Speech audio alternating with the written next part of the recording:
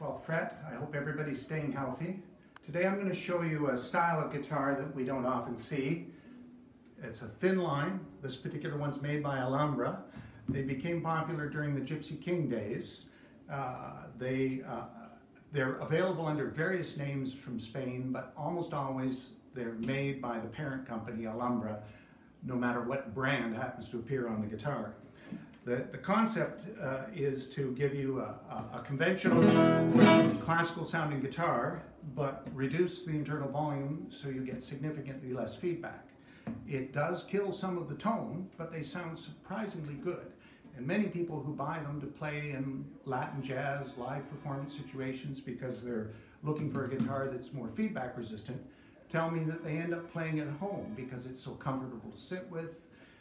It's a handy small size instrument to use as a songwriting when you're working at a desk. They come in various qualities. I'm of the opinion that you don't need to go to the $3,000 or $4,000 version because the body's shallow, there's some tonal compromise anyway. Don't spend that money. Get one of the intermediate models, then you get a good quality preamp, good quality fingerboard and construction. There's 3 versions that I carry ranging from roughly $1,000 up to roughly $2,500, and they have very good successful track record with professional players. So they're called Thinlines. They have the letters CT in their product name to indicate the thin size.